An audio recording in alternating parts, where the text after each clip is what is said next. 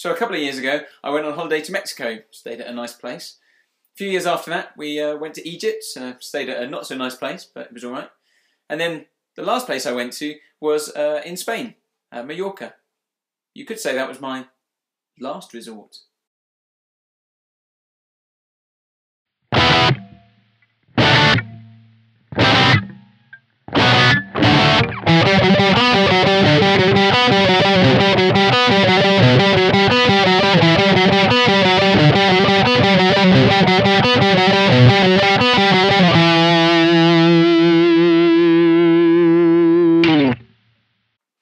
Hi guys, it's Paul from Crowborough Guitar Tuition, and today we are looking at the song Last Resort by Papa Roach.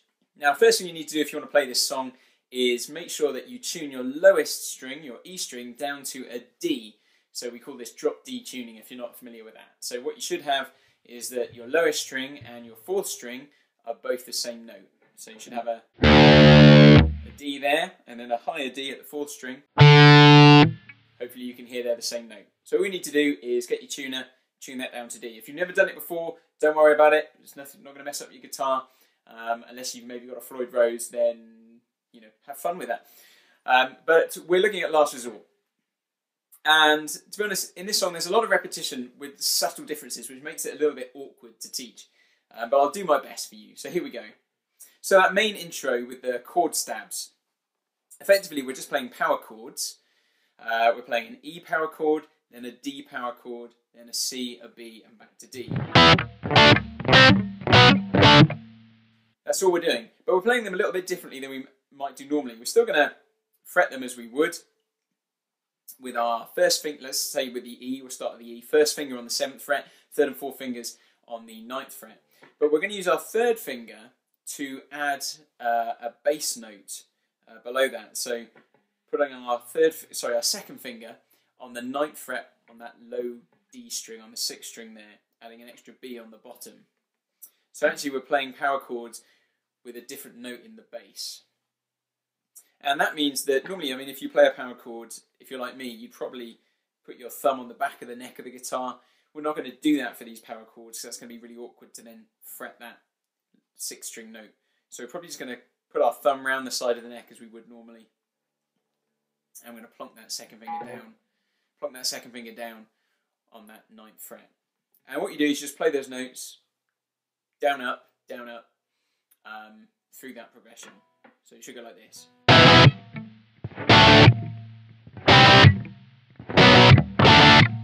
So simple as that, kind of power chord shapes with a different bass note there. Then we get to the main kind of riff, and this is a lot of fun to play, but it can be a little bit tricky. Basically, you've got a repetition of the same notes with a different starting note each time. And if you listen to the starting notes, I'll show you what they are. You can see they just follow the same notes as that chord progression we just did.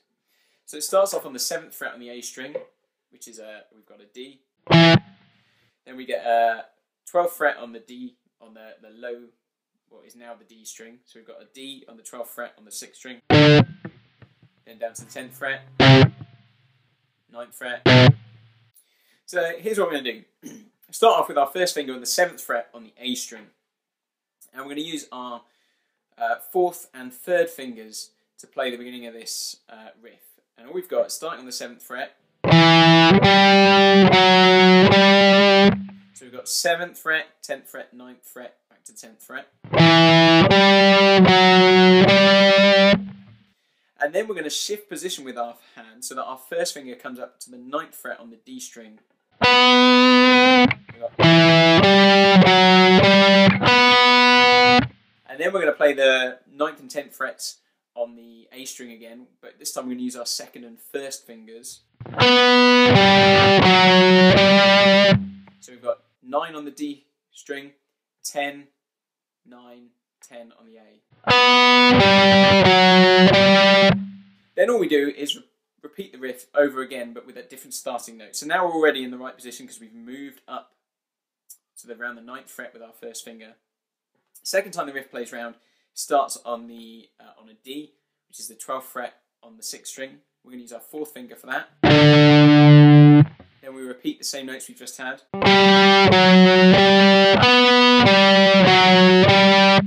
Then we're going going to use our second finger to play the 10th fret on the 6th string to start the riff again.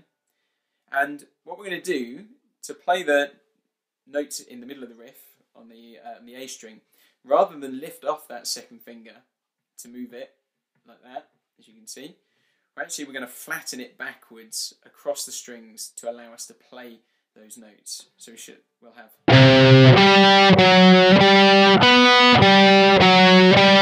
So we're not going to lift it, we're not going to go. We're going to flatten it backwards.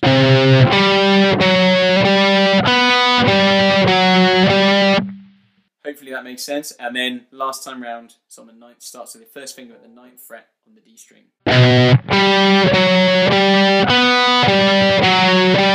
So just doing that slowly. Hopefully you can see this on the recording.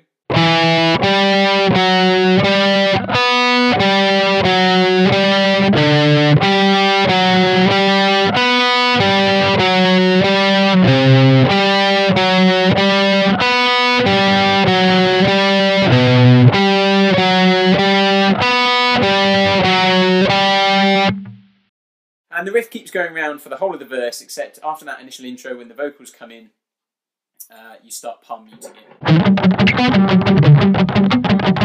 And so on and so forth. And it does that for the whole of the verse, and there's a very slight change at the end before it goes into the chorus. So as you play that riff round the last time, you'll miss out that last section of the riff beginning on the 9th fret on the D string. So when you've played the section that begins on the 10th fret, you'll have. And then we go down to what is our B power chord over an F sharp, I think it is. So we're going down to that B and up to the D, but with those notes in the bass as well, same as we played in the intro. And then we get into our chorus. And the chorus, first time round, really just has two main chords. We've got an E power chord and we've got a C power chord played at the 10th fret with its root on the D string, and we're just barring with our first finger across those lowest three strings.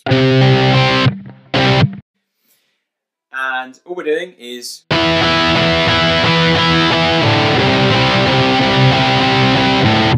hopefully you can hear between changing between those chords, you've just got an open kind of D and A string there.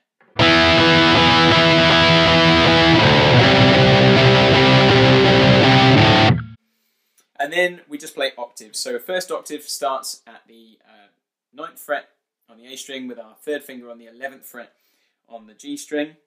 And we just play that, move it up a semitone, and then move it up a tone.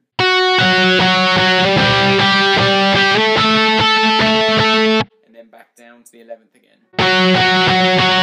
So you have.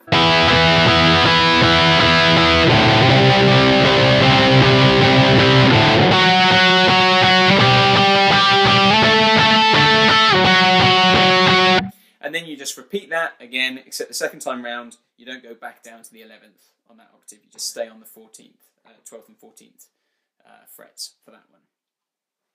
It goes back into verse 2, and then it comes back into the chorus for the second time round. Now the chorus is where things change a little bit the second time round. We play exactly what we did with those octaves first time round, and then we've got a slightly different section. So we still do the E5 power chord, then we've got a C power chord, but then we go down to a G power chord at the 5th fret, just barring across those three strings with our first finger. Then we go up to what is a B power chord at the 9th fret. So all we're doing is, with a little open strings, open D and A between each chord change.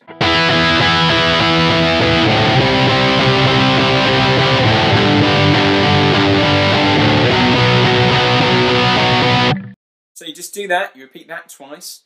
Then we've got another section which uses the same chords in a different order. So it goes with the E, then the G, then the C, and then the B. And what we're doing here is we're strumming on 8, 1 and 2 and 3 and 4 and, but we're not playing on the first beat. So you've kind of got 1 and 2 and 3 and 4 and 3 and 4 and 1 and 2 and 3 and 4 and. Okay? So it should sound like this. 1.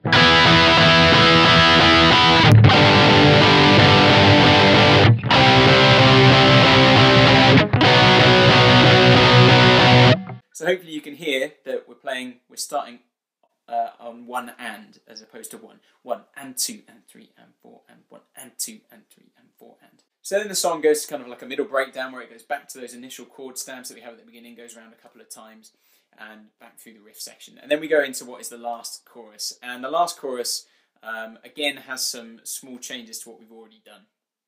So when you first play that last chorus, you'll play that initial section we played for the chorus with the octaves. And it's exactly the same, except that you don't, when you do it the second time around, you don't stay up at the 12th and 14th octave, so you always go back down to the 11th, so each time you go. So you do that twice round. Then we've got our E, C, G, B progression.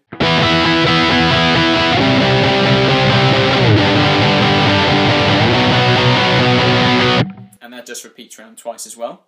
And then we've got a section where it gets a little bit different again. So kind of based on that octave part that we've been playing before, we're going to do our E and we're going to do our C.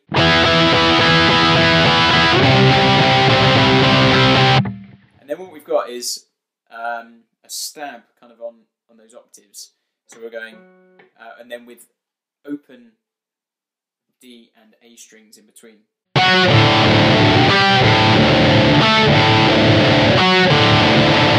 So what I've got is octave at the 9th and 11th frets on the A string and G string, and then 3 strums on the D and A. Move up again, then down again. So same pattern of what we're doing with the octaves, but we're throwing in those bits in between. You repeat that. Repeat that E, repeat that C again. And then the second time you play that octave section round, we do our E, do our C. But then the octave section just changes the pattern slightly. You've got.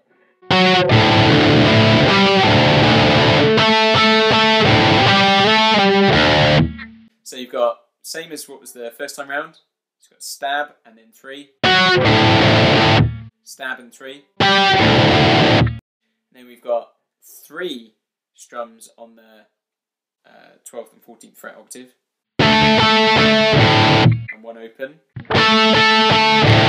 And then we're going to go back to the 10th and 12th octave and slide up to the 14th, 12th and 14th and back again. And then a final open.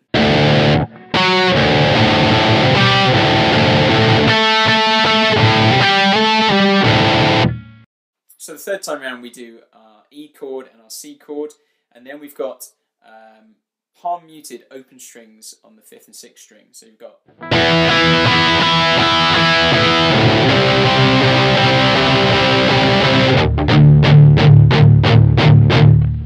So just simply palm mute it like that, and then we put our we bar a power chord, an E power chord at the 2nd fret.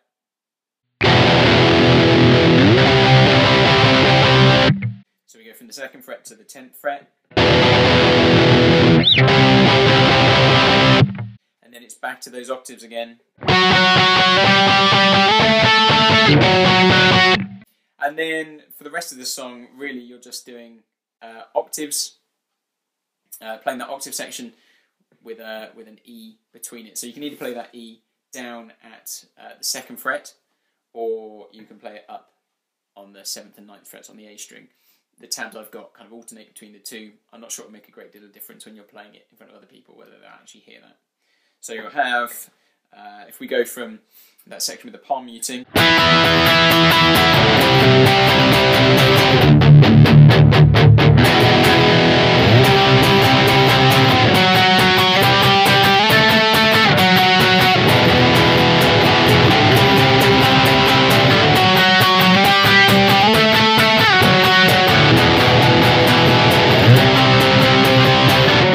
and so on and so forth. And basically, that's all the song does then until the end of the song. So, like I say, there's a lot of repetition going on with lots of slight differences, so you really need to listen to the track to get a feel for when the changes come. But hopefully, having shown you how to do it, you'll find that easy enough. Also, just say, I can't remember if I mentioned it earlier, when you're doing that main riff, use strict alternate picking, down, up, down, up, down, up. Otherwise, you're always going to struggle with it. But guys, thanks very much for watching. I hope you enjoyed Last Resort, enjoyed playing it, and we'll be back next week with another song. Thanks very much. Hi guys, thanks for watching. For more guitar tips and video lessons, click on the subscribe button down below and let me know in the comments what songs or video lessons you'd like to see. If you want to keep up with some of our news, you can like us on Facebook or follow us on Twitter, or you can always check out our website, crowboroughguitartuition.com.